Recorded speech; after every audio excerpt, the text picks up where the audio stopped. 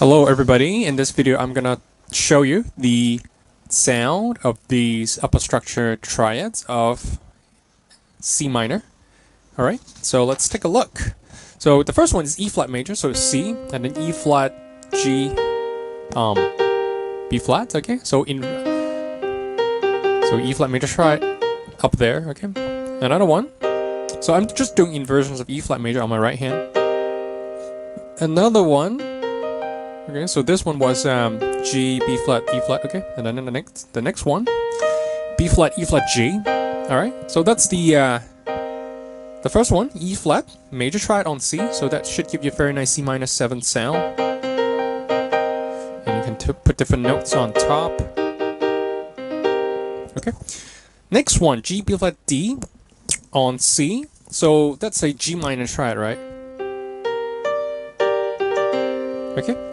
And G minus triad on C, that's just a C minor chord, C minor 9th chord due to the D up on top.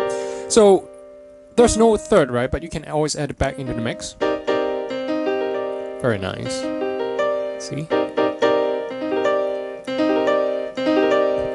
Okay, let's do inversion.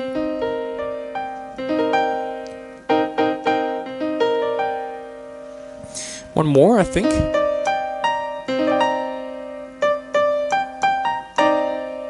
See?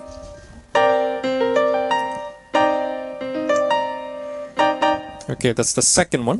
Third one, B flat D F. So that's a B flat major triad on C. So let's take a look. B flat D F. So that's just a C minor 11 sound. You can always add back the flat 3 there. Okay, very beautiful. I like the sound of the 11 on top. So let's do inversions. You can do this one a little bit closer. Oh, this one's nice too. Very nice. Okay. So that one was F, B flat D, alright? And then that B flat D F here. And we have...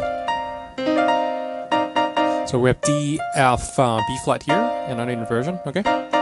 Cool. So again, it's really handy. Upper structure chords are really handy because all you need to think about is a smaller structure, which we call an upper structure here, and you can think about inversions. And I particularly like the triads, okay, because they're small enough that you can think about them fast enough, and that makes them really practical when you use them.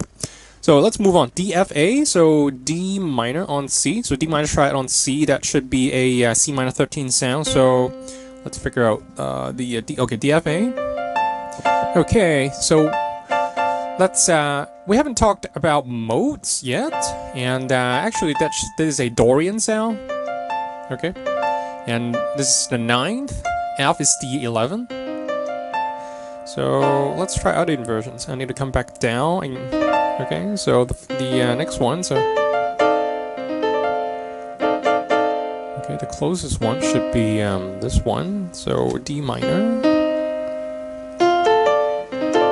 Okay, so F, A, D, D minor, another D minor triad there, and then this is the rip position one. Okay, so another one, F, A, C on C, so that's F major triad on C, so let's see.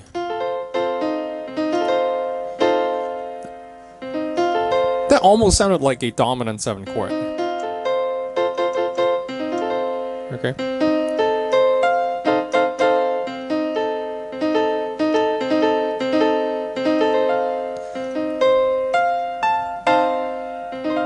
Okay, so technically that's a C minor 13. Okay.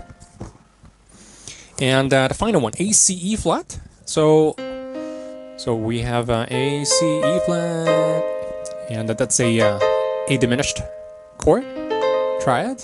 Okay. So I already have a third here, so I think I'm gonna skip that. Okay. Okay.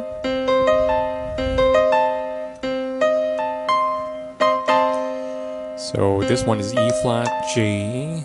Oh, sorry, E flat, A, and then C. Okay. And this was C, E flat, A.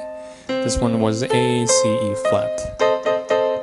Okay, cool. So that's how they would sound. All right. So I would see you in the next video.